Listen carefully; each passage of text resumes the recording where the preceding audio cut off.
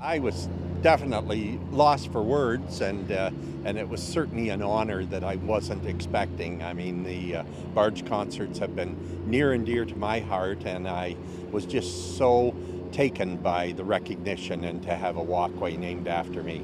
So it really was. It was absolutely a thrill and an honor to receive this. One day, about 3 or 4 weeks ago, before I guess it was like more than 3 or 4 weeks, when Sunday night at the barge was about to begin, Fred said to me, "Penny, there's something about we have to do something about this walkway because for him to push the music, the instruments down there, and the music, everything he uses, it's all gravel."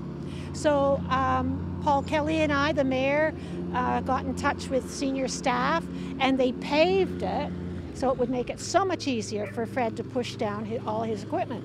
Well, in the meantime, we thought, Fred has been using this walkway for almost 50 years since the barge has been doing its Sunday night shows, and this is where the whole idea came from. Yes, and we thought, Fred Schulz walkway. Who walks that walkway more than Fred Schulz? I like to say now that I've been here for decades, and I've really enjoyed every year. I mean, if there is a downside to music on the barge, it's the weather, and none of us can control that. But when the weather is with us and we have a great band and a great crowd, you can't ask for a better venue. You can't ask for a better place to be. And I have been so blessed that the town of Gravenhurst has supported the barge concerts for many years.